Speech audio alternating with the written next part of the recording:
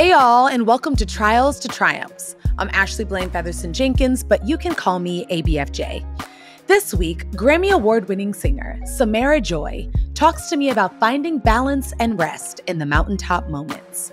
Samara Joy accomplished a major milestone when she was awarded Best New Artist at the 2023 Grammys.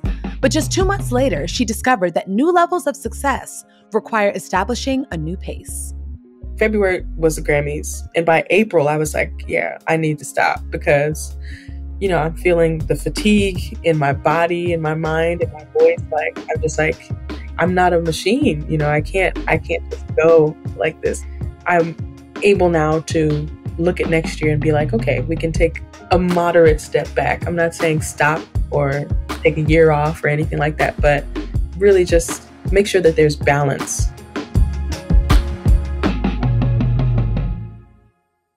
Welcome to the pod. You. I am so excited to have you. And I just got word, okay, that you just got nominated for a Grammy for Best Jazz Performance over the weekend, which was also your birthday weekend, for a single you self-produced. Can we get into it? It's been a pretty busy one. Okay, but truthfully, how are you feeling? What a convergence of a weekend for you. I know. And it's crazy. I was doing a lot of touristy things for my birthday. We were in Paris and I just wanted to walk around. I wanted to take in the sights.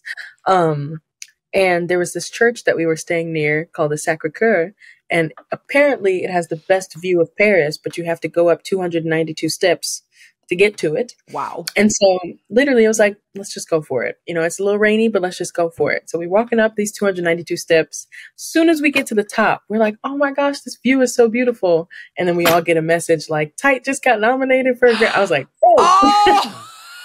So I had so much leg pain, but it was worth it. It was worth it. Wow. The mountaintop moment, for real. Listen, your legs might get tired, but when you get to the top, there's a blessing for you up there. Oh, that'll preach. That will preach. That is the message for me, because you could have been like, y'all, nah, I don't want to do it. But something inside of you was like, you know what? It'll be worth it. And it was more than worth it. You thought you were just getting a view of Paris. And look at what else you got. Praise him. So much good stuff. So much. Wow. Well, happy belated birthday. Thank you. 24, getting up. Yeah. I can't even catch my breath. I'm about to be 36. So I'm like, girl, just you wait. Girl, I twisted my ankle early in the summer, child, and it didn't heal until the end of the summer. So that starts happening in your 30s, by the way. Just FYI. It's okay. You could be outside in the fall too. Exactly. Exactly. Well, here's the thing. I am so excited to chat with you. I'm so excited to get to know you better. I honestly came to know you on Instagram. I was minding my business on Instagram. I follow a lot of music pages. I'm a music lover. I love jazz. I grew up on jazz, love jazz especially. And I love a unique voice that just makes me stop and say, wait a minute, who is that? And that's how I was introduced to you. And I've been hooked ever since. And to watch your ascension, and to see the grace and the inner joy and peace that you've carried with you throughout this, what I'm sure is just a wild but beautiful journey of your life, has been incredibly wonderful to witness. And again, like I said, this pod is all about celebrating the trials that lead to the triumphs. And in that, we just learn more about you. So welcome again. Thank you. Let's start with some icebreaker questions. Are you down? I'm down. Who are some of your female jazz inspirations? I would say currently, I'm inspired by a wonderful singer named Cecile McLaurin Salvant. and Jasmine Horn as well. I adore both of their styles because it's Mm. wonderful that being in jazz you can have a style. It's not like everybody fits into the same sound, the same Yes, yes, yes, yes. same aesthetic, you know. And so I love the individuality of their styles, of their compositions, in their voices. And I would say inspirations that I've had over the past couple of years, in addition to them, would be Betty Carter and Mm. Sarah Vaughan and Yes. Layla Hathaway. Yeah. Oh, this is so good. Yeah. I grew up on Sarah Vaughan. Sarah Vaughan's one of my dad's favorite singers. Mm. So I love that you said her. She's just a special, special one. How would you describe your style? Ooh, that might be the first time anybody's ever asked me that. And this is Oh, why. really? Okay. um, but I would describe my style as I don't know if multifaceted. I would say I have uh, roots and foundation in gospel music because of my grandparents who had a group in Philadelphia called the Savettes or Savettes. I would say I got my love for Motown and soul from my mom and dad. They were I was watching Soul Train reruns with them. Like I'm like, so that's another element of my style and I guess my sound. And more recent as of like 5-6 years ago, listening to jazz, I think that's where I kind of acquired the sophisticated side of it. So I would say that my style musically would be gospel rooted, pop and R&B inspired. I don't know. I would say I get my influences. I draw influences from a lot of different people. So I want to wrap it up, but gospel rooted, but jazz kind of helped me refine and find my voice. Yeah, I love that. As you were talking, I was like, you know, it gives me like jazz soul. Like it's almost like it's everything you said, like all of the foundation that you have really very much so comes through in your vocal performance. And so if I were to describe it, if someone were to ask me, I would say it's like jazz soul. That's what it gives me. I love that. Okay, well let's go to your beginnings. What did the Bronx give you? Bronx. I feel like it gave me access, which might be contrary to what people believe about it or about, you know, other places in New York. I was able to go to a school and have an arts program, you know, where I could participate in musical theater. I could participate in choral classes and doing solos for the first time. And I pretty much, I mean, I went to the school in the Bronx, public school, until high school, until college. And so all of the opportunities that I've had, you know, to go into the city and see Broadway shows for $10 and like, you know, I wasn't allowed in the clubs. I was too young, but you know, still to see, you know, music in the street, music all around me, you know, in the store, it definitely gave me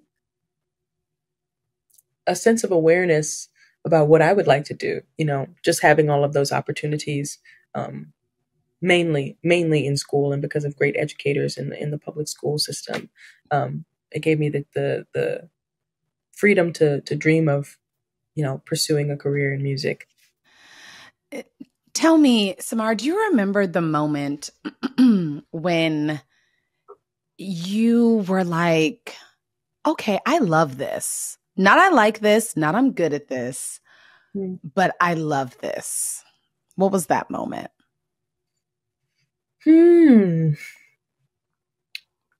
Where singing is concerned, I remember very vividly listening to singers like Kim Burrell and Layla Hathaway and like Kiki Sheard, and just being so captivated by the way that they sang, you know.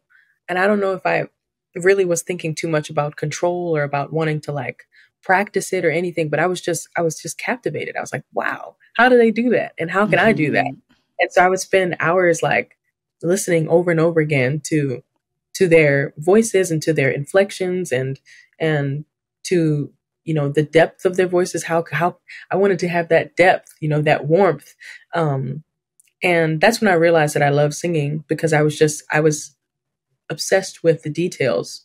And I can't do great impressions, but like just obsessed with the details of what makes this singer different than this singer, and how I could apply both of those things to my voice if I wanted to. Like I have the option, because I can, you know, and it doesn't necessarily come out because I decide I'm going to turn on the switch, you know, for my Kimberell bag or like my little, you know, it does not work like that. But because I absorbed, at least at that time, their sounds, you know, it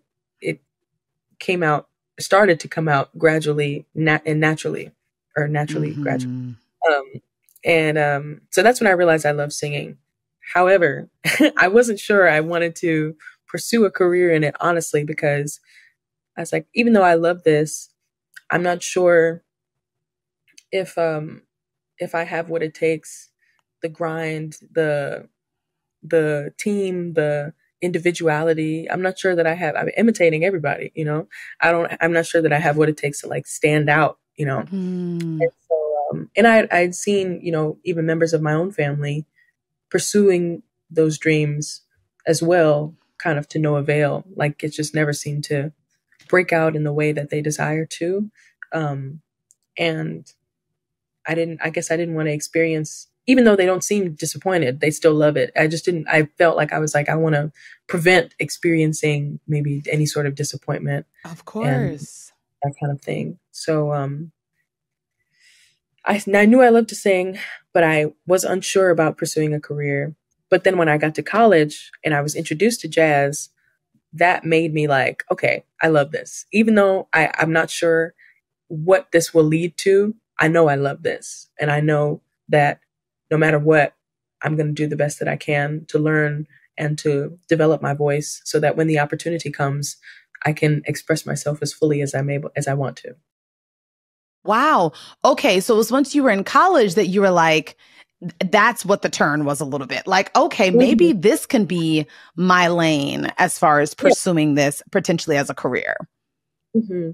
Gotcha. Because I felt like I could be all of it. Like I could have my R&B and gospel and Motown. I could have all of those influences folding in jazz into that musical identity, and it could all just be me. Like I didn't have to choose a lane, you know. And they're all saturated with so many wonderful singers, but I felt like I didn't have to choose. Like, okay, I'm going to go the gospel route. I'm going to go the R&B route.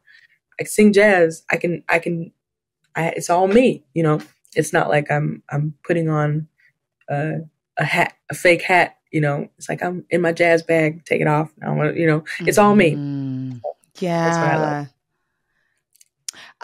Before we get more into like your career trajectory, I want to go back to your family. I want to talk about your mom. What's something that your mom has, maybe just a blessing, a lesson, something that she's imparted upon you that's really stuck with you all these years, especially as you pursue your career? I would say that my mom is a very spiritual person. She's a very faithful person. When I lived at home, she was always listening to sermons. She was always praying for us. She's like one of the most caring people that I know. And so above all else, the main lesson that I take from her, just watching her, and even the things that she said to me is like, keep, it's like, stay aware, you know, have a plan, but also involve God in everything that you do. You know, if you have concerns about it, don't be afraid to ask me, but pray about it. You know, don't try to do it all on your own, because she can also tell very quickly when I'm getting overwhelmed. Yes. And when I feel like, you know, I can't talk to anybody because it's just I'm around too many people all the time, and sometimes I just kind of retreat. And so she's like, don't allow, the stresses of your life. They're new, and you have to adjust and adapt to them, but don't allow them to overtake you. Still, don't be afraid to pray, to ask for help, to take things one step at a time, and continue to grow spiritually, so that no matter what issues or problems come your way, you have the answer. Yeah, that's good. Keep God in all that you do and always go to him first. That's great advice we'll need for all of our days. So way to go, Mom. Shout out to Mom. That's really good.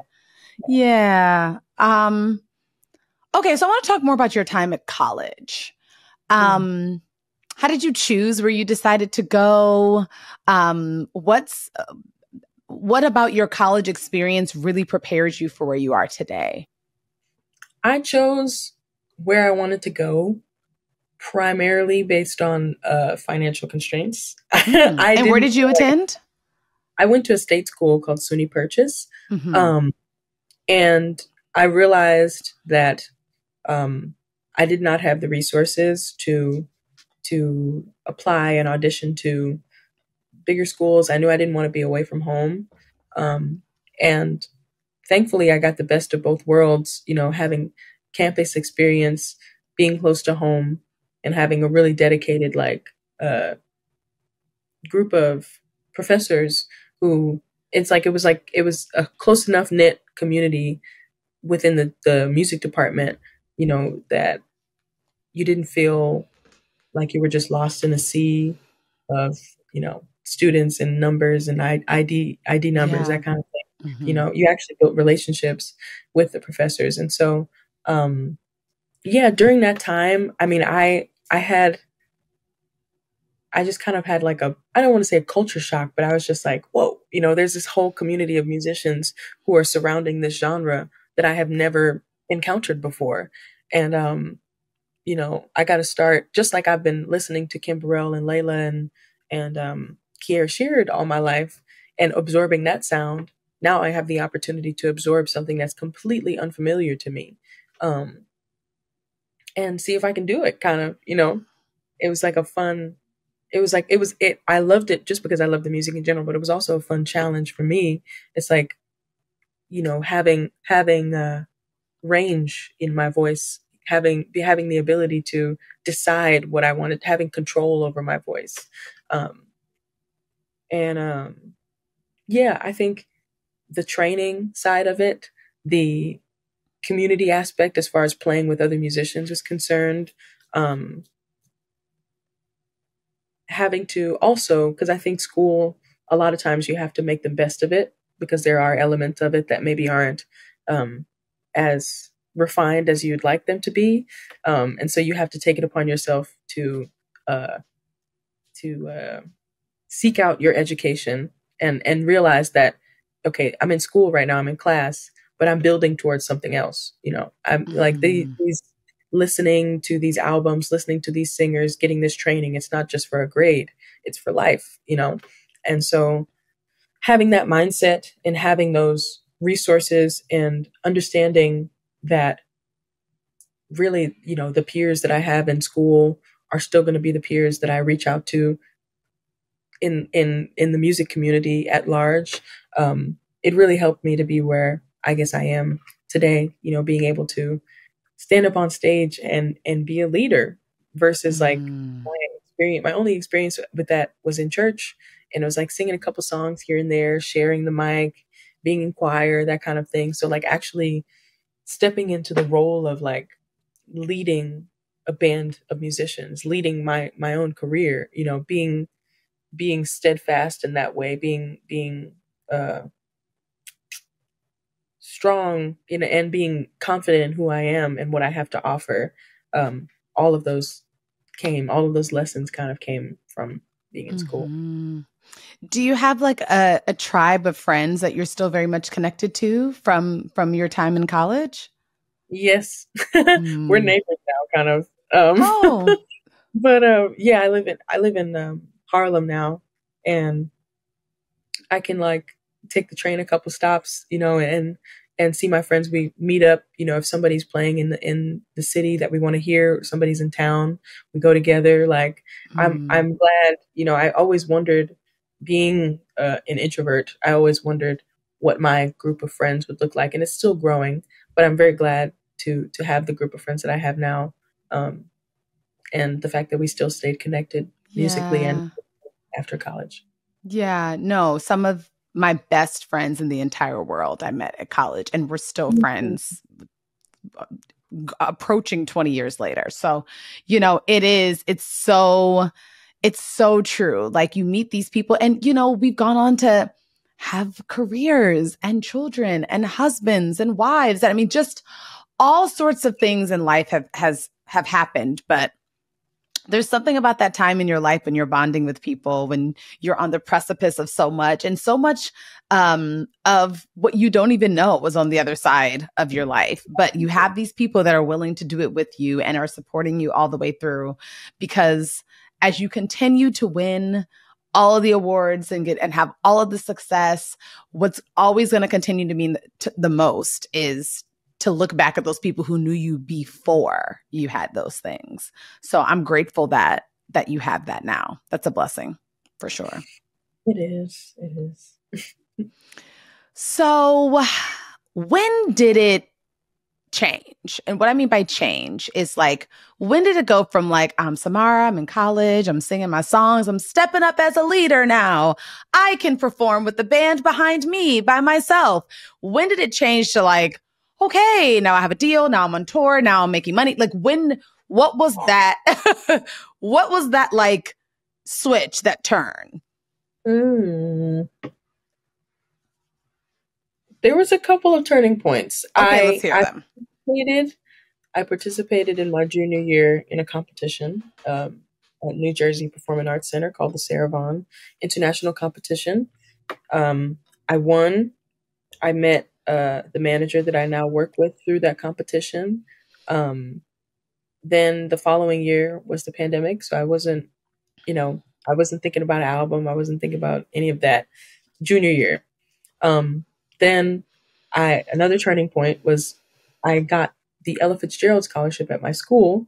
And so even though we were at home, my professor at the time encouraged me to do a video singing an Ella song, and thanking the foundation, Ella Fitzgerald Foundation, for the scholarship. And that it was on Facebook. I hadn't posted on Instagram or TikTok or anything. It was on Facebook, and it got like 4 million views in 4 days. August of 2020, I remember, and I was just like, "What's going on?" And I started a GoFundMe because there were people that were like, "Where's your project? Where's your album? Like, you need to be recording." And I was like, "I wasn't thinking about it yet. I haven't graduated. I'm about to go into my senior year,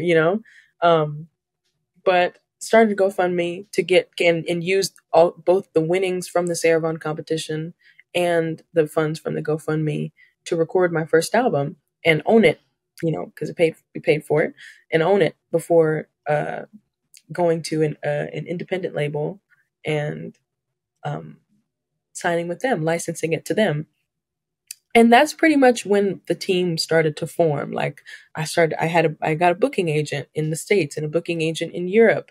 And it was like, well, this is your first album. This is senior year, 2020. We're going into 2021. You're graduating in May. By July, we'll have the album out. We'll tour in the fall.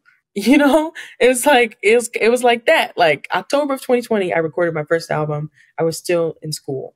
Wow. After graduation, released it. Went on tour for the first time.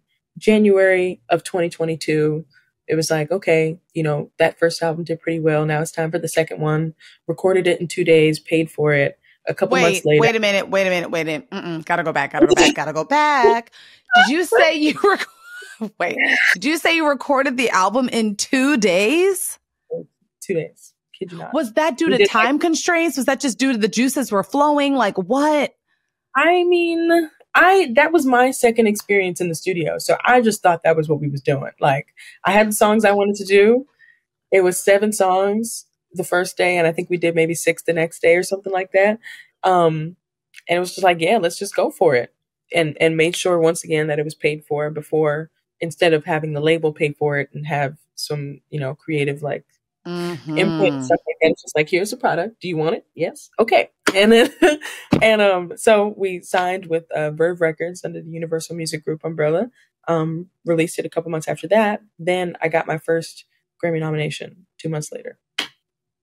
And I was already touring like crazy throughout this time, keep in mind. So, yeah. Okay. I don't even know. Where was the break? I don't know. Well, well, that makes sense because you're like, you started with like, so there were a few things that happened and you were not lying. There were many, many, many things that happened. It's a whirlwind. Okay. So what I want to know now is, did you immediately feel comfortable touring? Or was that something that kind of you grew into becoming comfortable in? Yeah, I had to grow into it. I couldn't have imagined being on a plane this much. Mm-hmm. And so when I went on my first tour, it was like 2 weeks, 2.5 weeks or something. In Europe, I was like, oh, this is crazy. Like, I'm seeing all these places for the first time. There's different cultures. I'm trying to learn songs in the different languages for the the country that I'm going to. I'm like, this is just crazy. Like, this is wild. Now I'm still overwhelmed by it, but I'm more acclimated to, what tour is like. Like, I know that the most fun part of it is going to be the gig. It's just everything surrounding that is what's tiring about it. Like the lobby calls and, short. It's like, well, sometimes we'll arrive the day of kind of off, no sleep, and have to go right to sound check. And, so yeah, I've gotten pretty used to it. And I think that I have good, road, travel. Like I know I'm like, okay, make sure you have your passport, wallet, keys, suitcase. Don't leave anything in the room. Like, make sure you pack the night before so you're not rushing the next day, that kind of thing. Set like 17 alarms so you wake up. But it's been fun. I like every day. I'm so grateful that I get to call this like this is what I do. Yeah. Like, I went from the classroom to actually like real life pursuing this, on the go. So yeah, I'm grateful. Was there ever a moment when, and the answer may be no, but was there ever a moment when you were like really overwhelmed and were like, I don't know if I want to do this in this way, or I'm scared. And if so, what was that moment like? Yes. Whoa. Yeah. I like I mentioned before, my mom has always told me that I get very overwhelmed very easily. And the nominations were one thing. November of 2022. Was excited. Everybody around me was excited. It was like, "You gonna get it, girl." People I haven't heard from in forever. It's like, you got it in the bag, okay? And I was just like, okay, we're gonna see what happens. I'm gonna go. It's gonna be exciting. I'm gonna see all these celebrities. Like, it's gonna be a good time, right? Yeah. Actually winning. Woo! I was like, oh my gosh. It was like, first of all, I was like, I can't believe that I'm up on this stage and like Jay-Z, Beyonce, Taylor Swift, SZA, all these people are standing in front of me. Adele, Lizzo. Like, I was like, I don't know what to say. I really don't know what to say. And I'm glad I don't have my glasses on because I can't see none of y'all for real. I really don't know what to say. So after that, I kind of got a glimpse into like, I feel like what's what the next couple of years are going to be like. I don't know. It's just like, whoa, I'm stepping into a whole nother world. Like, this is, it don't even feel real. Like, all these people are like real people. And so a couple months after that, I remember looking at my schedule and looking at things that I had booked the year before, not knowing that there would be demand for more things. Like it was like, okay, the Mm. schedule is set up so that we're touring next year. I'm working consistently. But I didn't think, I was like, okay, not only are people who I've already booked, like venues and promoters that I've already booked with, like, please don't cancel. But there's also others that are like, please come here, and it was just like Mm-hmm. a lot of requests to field. And so at one point I was just like, wow, I don't know. It was April. It's like February was the Grammys. And by April I was like, yeah, I need to April just this year of this year. April this year. Yeah. I need to stop because, I'm feeling the fatigue in my body, in my mind, in my Mm. voice. Like I'm just like, I'm not a machine. I can't Mm-hmm. just go like this. And I'm not only am I not a machine, but I'm also kind of like a little bit of a people pleaser. So I want to make sure that everybody gets Mm. their equal, part of what I have to offer and everything, but I can't do that. So, yeah, I had that point, and thankfully, because of, um, and I'm learning how to communicate better as well.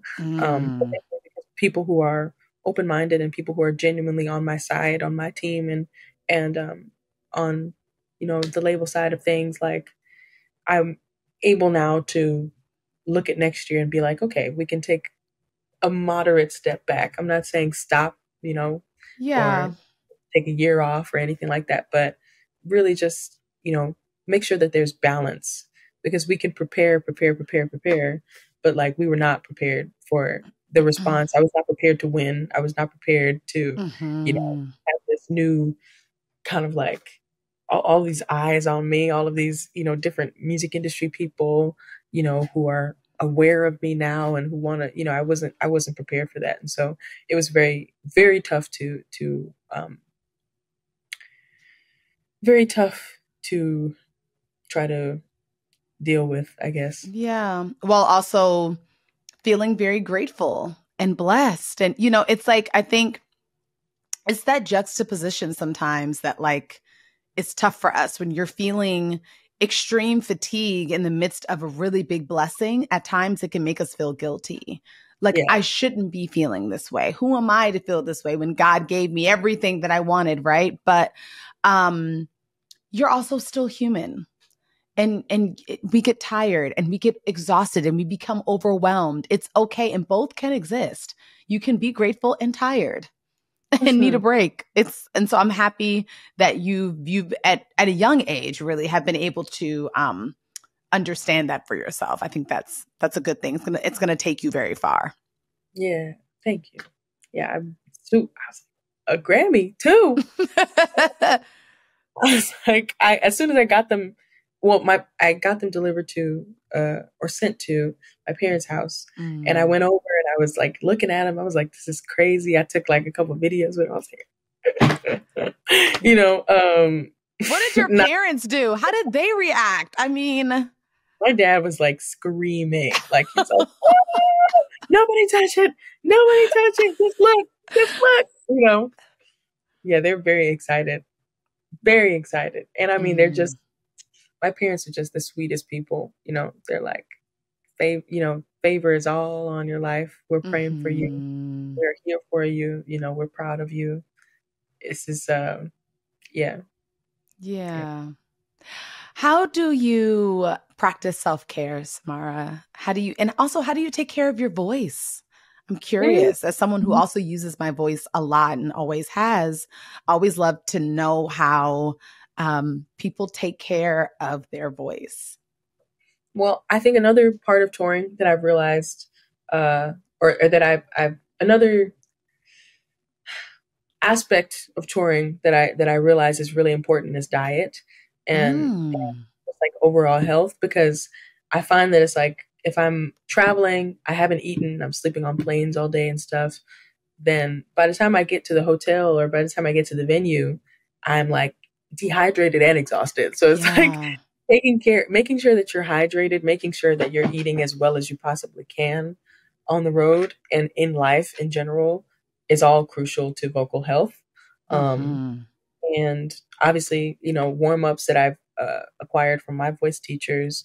I look up a lot of classical because I love the way that classical singers, they can sing pretty much without amplification, and their voices are full, and it's not like they're singing from their throat. They have support, and they know how to use their air, similar to musicians.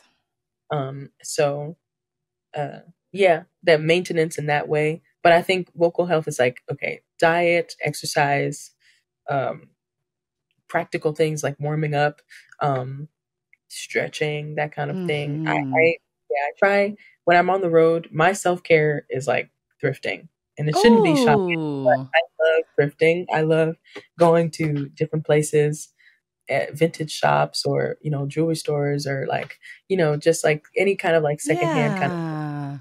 That's something I like on my days off. That's what I do for me, just because I love. Cool.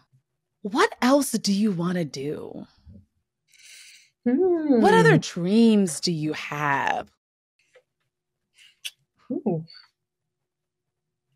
I feel like I might be a bit predictable in saying this, but like I dream most of all of being able to make an impact in whatever way that means. So like whether it's taking my family on tour with me, whether it's maybe starting a camp of my own in Harlem or in the Bronx, where I can have students come in maybe during the summer to come in and continue learning music and practice so they can be better for the fall when they go back to school, whether it's being a part of a fashion campaign. Yes, I was hoping you would say that. I saw you did a little something with Theory. I saw that. Yes, my first dip into the fashion realm. They had me dressed. They had me dressed. They did have you dressed. They did. Yes. Shout out to Theory. But I hope to do a lot of that more and be able to express myself in that way as well. I think most of all, it's like music and singing.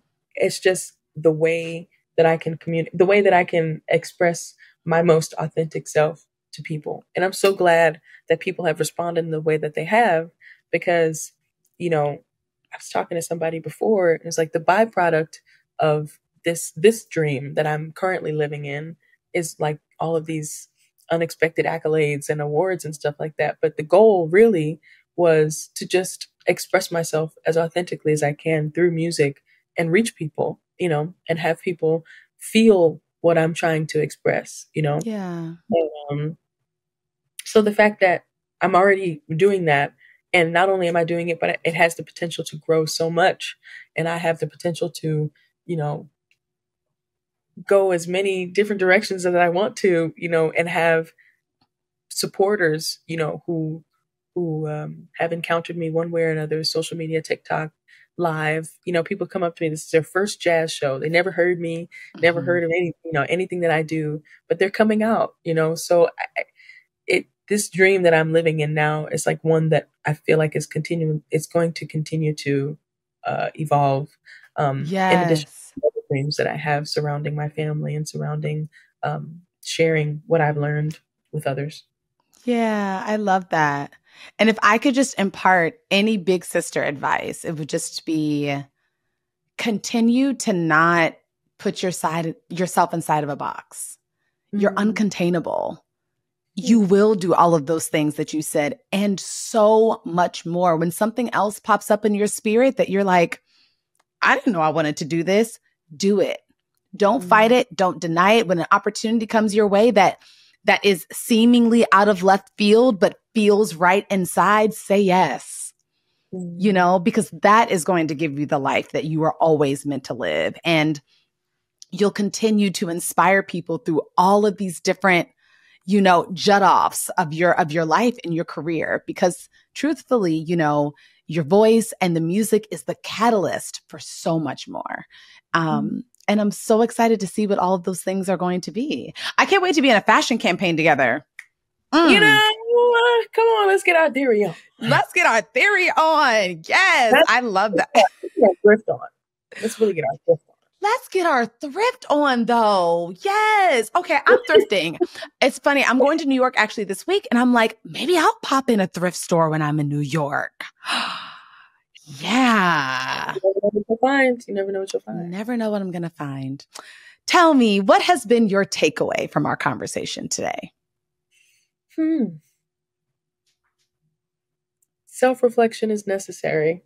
I think that's, reflecting on my influences, reflecting on my family, reflecting on where I've been and where I want to go in this short time. It's important because I feel like I don't have a lot of time to do that currently because I'm always looking forward and looking at what's to come, what's happening tomorrow, what's happening the day after that, on like a day-to-day schedule. And so actually having time to reflect is very necessary.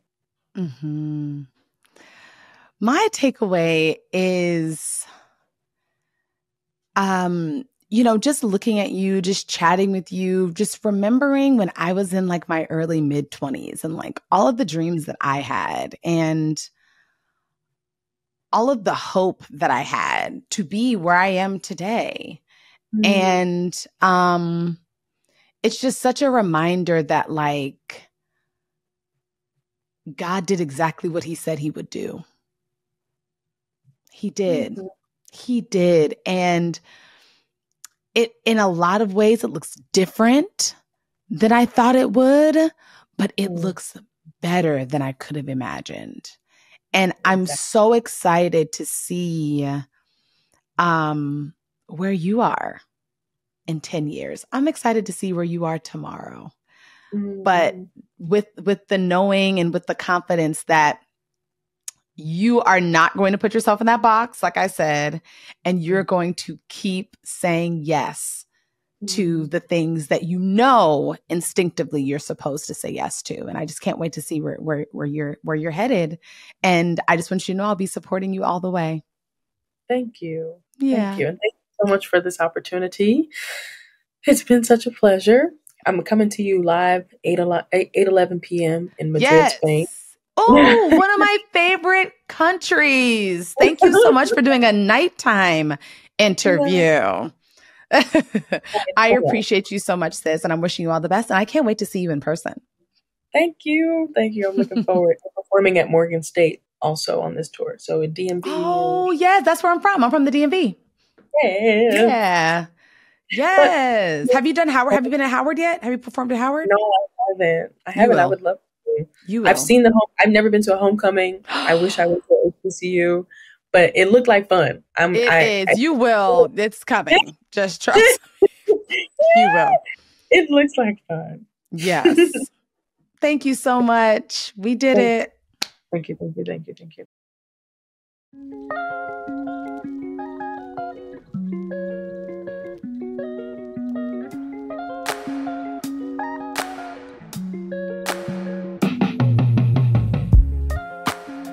Thank you for listening. This podcast is produced by LWC Studios for OWN. The show's executive producer is Juleka Lantigua. Our managing producer is Fatima El-Swifi. Shanice Tyndall is our lead producer. Associate producer is Mona Hassan. Jordan Thompson is our marketing coordinator. This episode was mixed by Trin Lightburn. Michelle Baker is our video editor. If you enjoyed listening to this episode, and we hope you did, please make sure to subscribe, leave a rating, and review wherever you listen to your podcast to ensure you hear the next one.